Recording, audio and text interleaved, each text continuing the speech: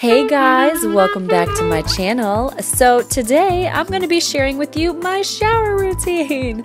When a brand that I've already had in my shower wanted to team up with me, you better believe I said yes, and I am talking about Head & Shoulders. It's the first step in my shower routine. I definitely use the green apple scent. They have two different ones here, the green apple and the smooth and silky. Personally, the green apple one just smells so good to me, and it keeps my hair nice and fresh smelling. The absolute best part about this shampoo is that I have scalp irritation. It gets itchy, I get red on my scalp, and when I massage this into my scalp, I kid you not, that problem completely goes away.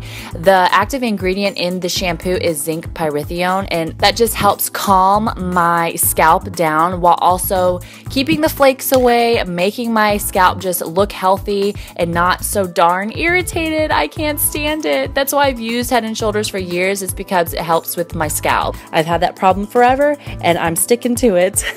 And next we are going in with this conditioner by Biolage, and I have to completely avoid my roots when it comes to conditioning because it is so oily. Also, I don't want to conflict with the Head & Shoulders shampoo that we just put on. I just concentrate this conditioner on my ends because they are so dry and brittle. When you wash it out, be sure to wash it out on the side.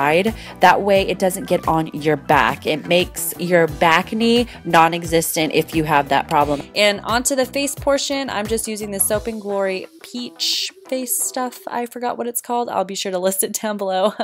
And just rinse it off. I've been using it on the daily. And for my body, I've been using this Flake Away. I've just been having this dead skin problem, so I've been using that. And I'll interchange that with my Tone body wash, which is super affordable and I love it.